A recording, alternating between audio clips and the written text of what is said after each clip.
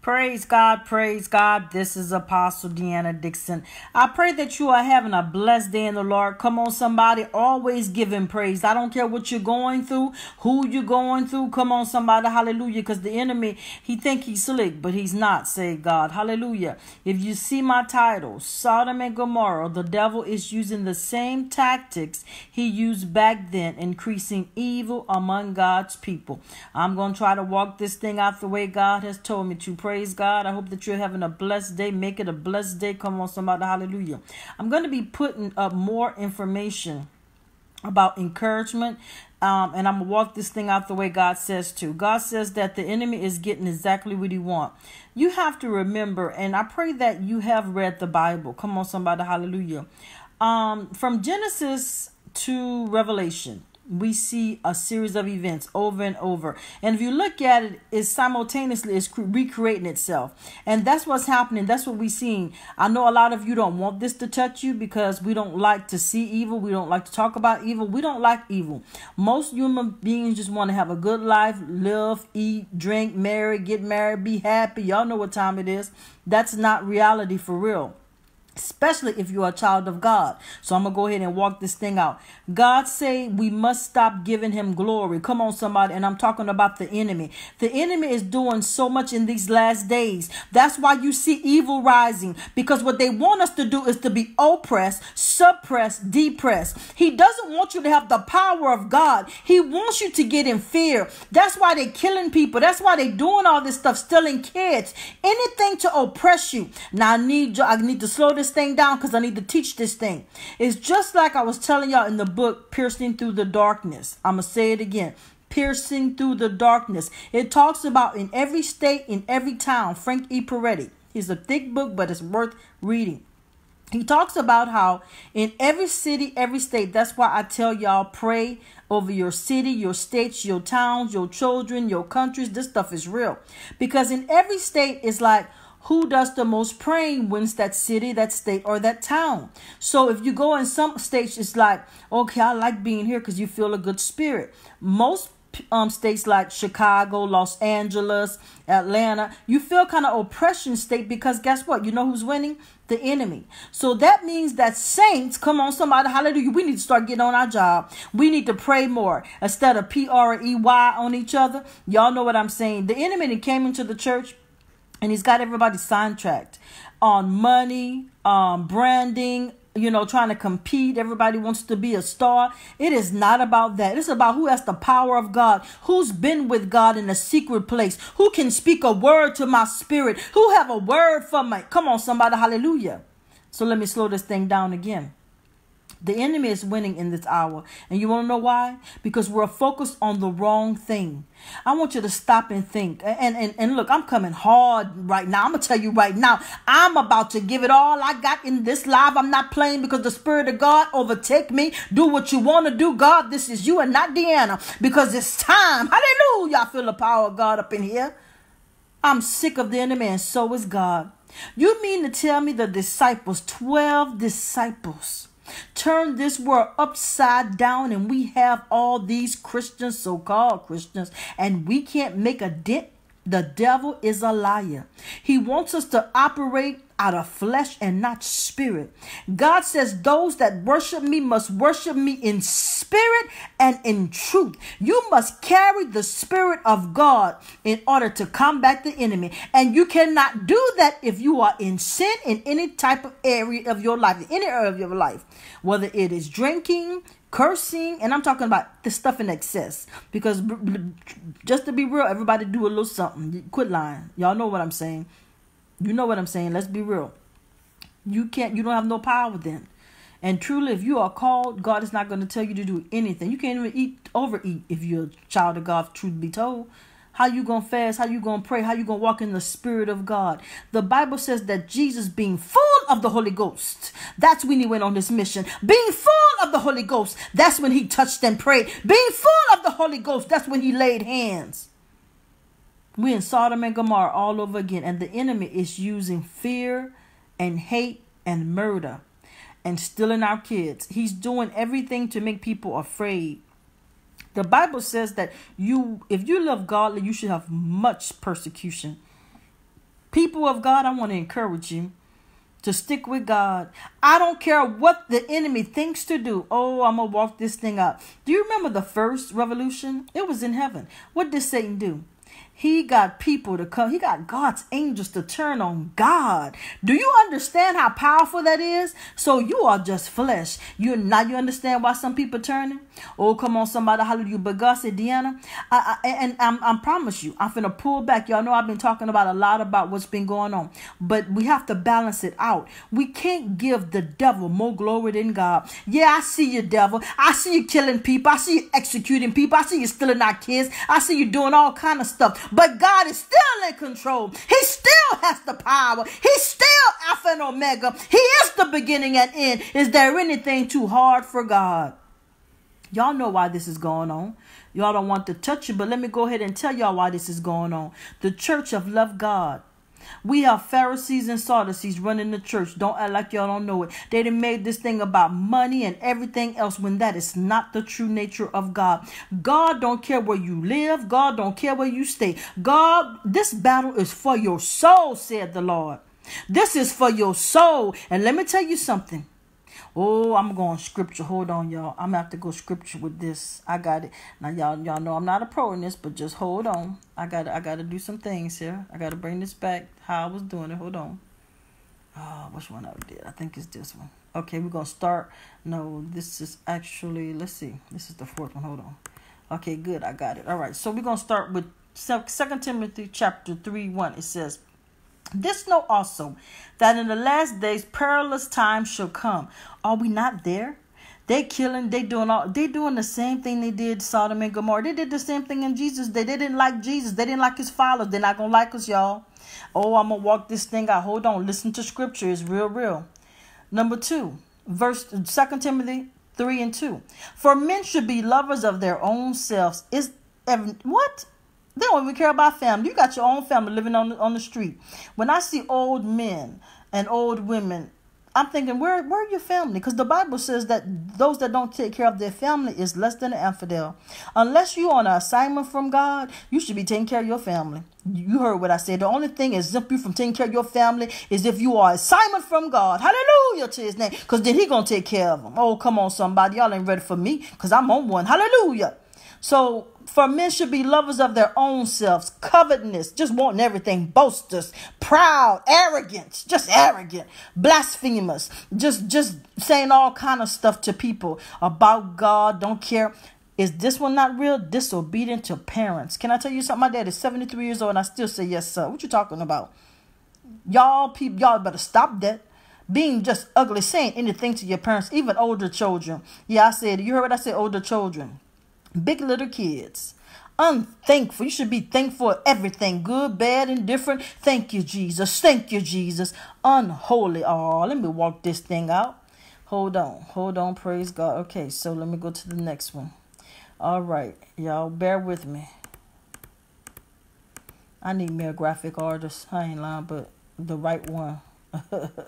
Until then, I'm gonna do what I do. Okay, hold on. Let me go slow with it. Okay, 3:4. King James Bible says they become traitors. Can I tell y'all something? And somebody listening ain't gonna like this. This one right here is real. They getting plants to come at your leaders. They getting plants. They getting men. They getting women. Traitors.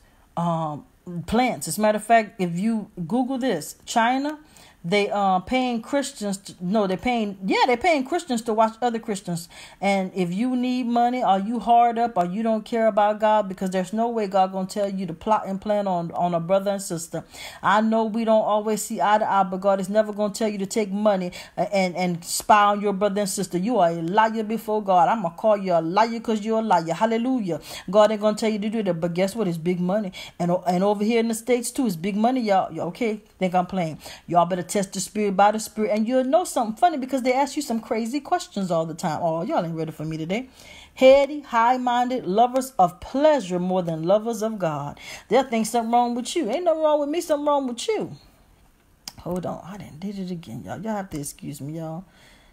I am not that, whatever. Okay, so anyway, verse 5 says, Okay, maybe if I go this way to do it. All right. So 3:5 says, having a form of godliness, but denying the power thereof, from such turn away. Can I tell you something? I have seen it all my life.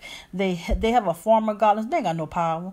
They ain't got no power. They talk a good game. They ain't got no power. 3:6. For all sort of which they creep into houses and lead captive silly women, laden with sins, led away with diverse lusts. Women of God, you got to wait on God. I know sometimes it get lonely. I know sometimes you just, but not, God want me to tell you something. And this is for men too, by the way. I used to think something was wrong with me. I said, God, now look, I want a husband. What's up? And I said, something wrong with me, and I'm going to be very transparent. Most people are not going to be this transparent. I said, I've been rejected a lot. I said, I know I'm not an ugly person. I'm a little chunky sometimes, but I'm losing the weight. I'm talking real today.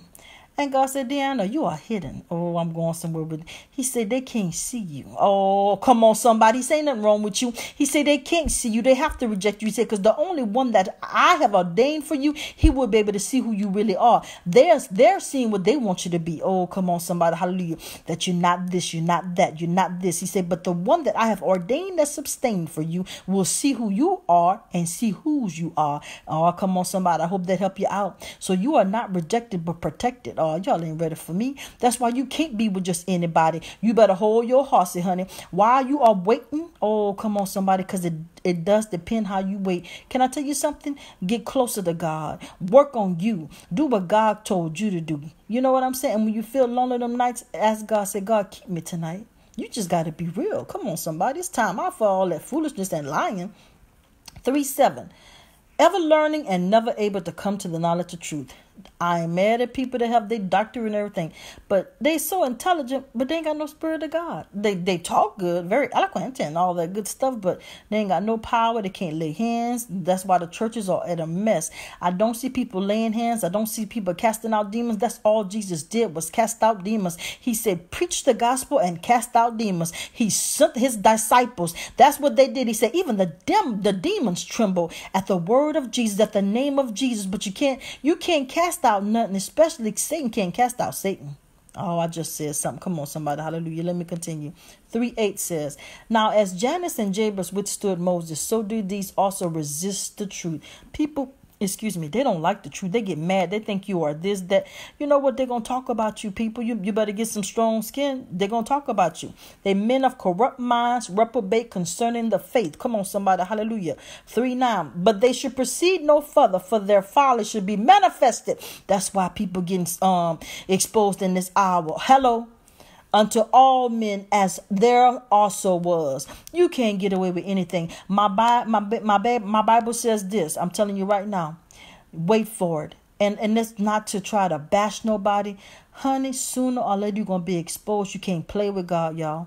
Y'all, you cannot play with God. I'm telling you right now. Hallelujah. Keep on playing. 3:10, 2 Timothy 3:10. But thou hast fully known my doctrine. The doctrine is of Jesus Christ of Nazareth. Any other doctrine is a lying doctrine. Manner of life, purpose, faith, long-suffering, charity, and patience. We are to love each other, have long-suffering with each other. Come on, somebody. Hallelujah. I think I'm finished with this one. Okay, let's see. All right. Yes, I am. So let me go to the next scriptures. Y'all got to just bear with me. All right. 3. No, I think that's, yeah, okay. Okay, 3:13. Okay, 3:12. Thank you, Jesus. Holy Spirit is good. He said, I'm going to help you out. I'm going to help you maneuver. 2 Timothy 3:10 says, yea, and that all that will live godly in Christ Jesus shall suffer persecution. I want to encourage you. You're going to get tired. You're going to get weary. People going to do you wrong. Can I tell you something? You still have to walk in love. It's okay to vent. But remember, James 1:19 says what? Be swift to hear. Be swift to just be quiet. You can't, y'all speak too fast. Y'all talk about each other too bad. Y'all gossip too much. You got to stop that. Be slow to wrath, be slow to speak, and be quick to hear. That's what James 1:19. You can't be talking about each other like a dog. It's okay to vent, but let me tell you something. Let's do your sister and your brother. Pray for them. We're not doing that, but let me tell you something. But thank you, Lord. I hear you. The Holy Spirit says that the evil demons, the devil, is trying to get everybody against everybody. Y'all don't see that? I had to slow myself down because when I get excited, I kind of mumble jumble sometimes. Because this is such, when God laid this on me this morning, you guys, it hit my heart so deep. We got to come together. I'm not your enemy. You're not mine. The spirit of the Antichrist is our enemy. Y'all got to start loving each other. Let me tell you something. He's trying to put so much hate and rage in the world. That's why people are killing each other. You cannot be part of that ascension. You must be part of living God, the living word of God, the spirit of Jesus Christ. He opened not his mouth. Even when they spit on him, even when they killed him, he did not do that. I'm telling you, God said the foundation must be love. Hallelujah. I feel you, God. Hallelujah. I feel the power of God up in here. I don't care what a person do. You pray. God will get them. Don't worry. We all get it. I don't care who you are. Hallelujah. 3:13. But evil men and seducers shall wax worse and worse. Notice it's going to get worse and worse, y'all. Deceiving and being deceived. You ain't got to worry. What comes around goes around. Oh, come on, somebody. Hallelujah. Y'all don't hear me. 3:14. But continue thou in the things which thou hast learned and hast been assured of, knowing of whom thou hast learned them. The Holy Spirit is the greatest teacher. I don't care what nobody say. Oh, let me continue this.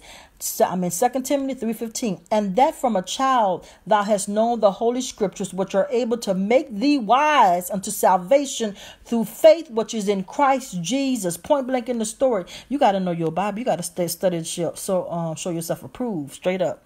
All right. 2 Timothy 3:16. All scripture is given by inspiration of God and is profitable for doctrine, for reproof, for correction, for instruction in righteousness. Y'all don't want nobody to tell y'all nothing. When you're wrong, you're wrong. It doesn't matter if it's me, people. Hallelujah. 3:17. That the man of God may be perfect, thoroughly furnished unto all good works. Praise God. Hallelujah. Praise God. Praise God. Let me tell y'all something. This world is topsy-turvy, and God says it's going to get worse. So I'm going to start putting more videos about getting closer to God, fasting, praying, staying in a loving spirit. Let me tell you something. He's trying to incite people. I keep hearing the word incite.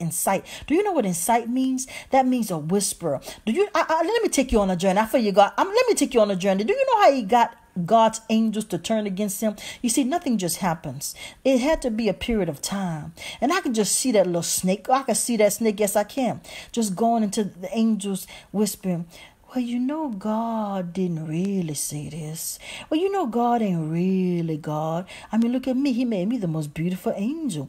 But shouldn't I be in charge? It starts subtly.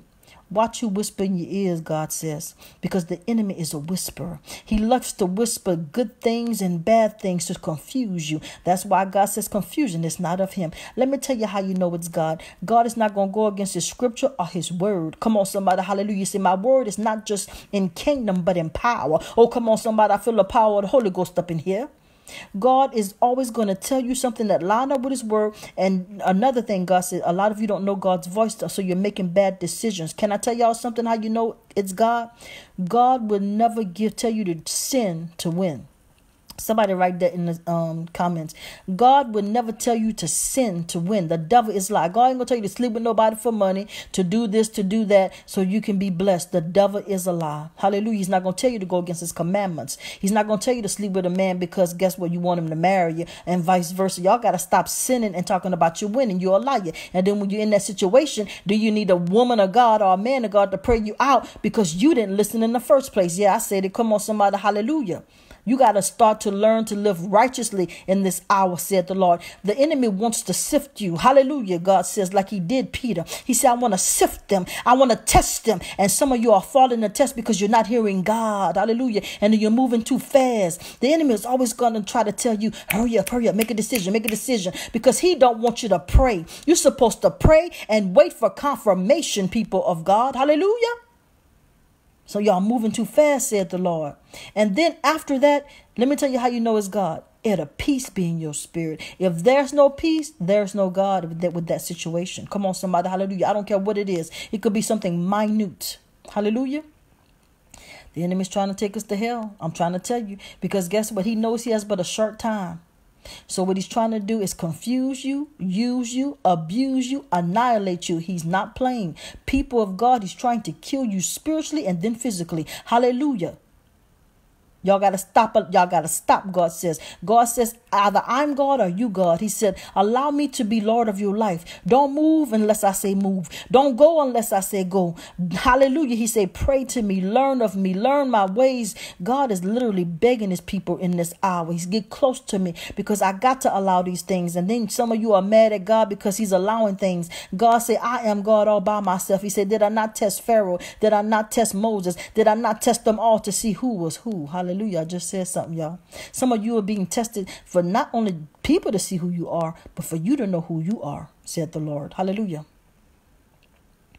Woo. All right. So God bless you. God keep you. This is Apostle DEANNA DIXON. Roll out, soldiers, for that is who you are. God bless.